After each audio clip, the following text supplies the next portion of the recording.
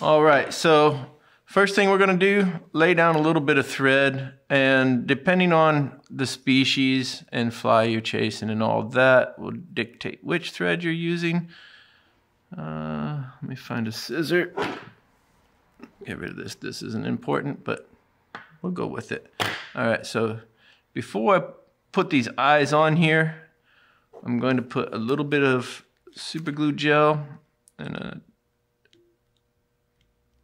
like so. I'm not going to use that much. Let's get the excess off of there. All right. So I'm tying these eyes on the top of the shank, which will add weight and essentially flip that hook over if it's sufficient enough weight.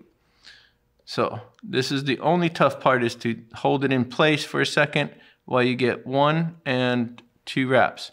At this point, I can adjust, make sure, look from over the hook eye and make sure these are laying flat where you want them. If they are, this is what's going to strengthen every X wrap that we do. Get a wrap in front and a wrap behind that just goes parallel with the eyes, and that is going to secure all of our X wraps. So now X, 1 behind, 1 in front. X, 1 in front, 1 behind. And this becomes a little bit of a muscle memory situation.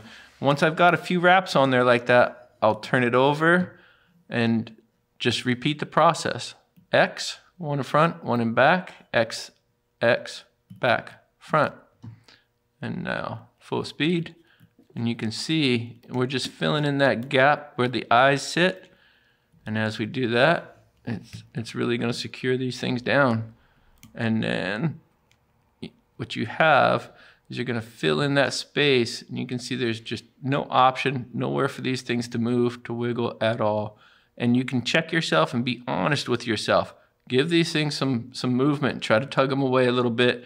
If they don't move, you did your job, and you can just progress to the rest of the fly. So that's the easiest, strongest, and best way that I know how to add some dumbbell eyes to your hook. So all you have to do is get out there and start tying.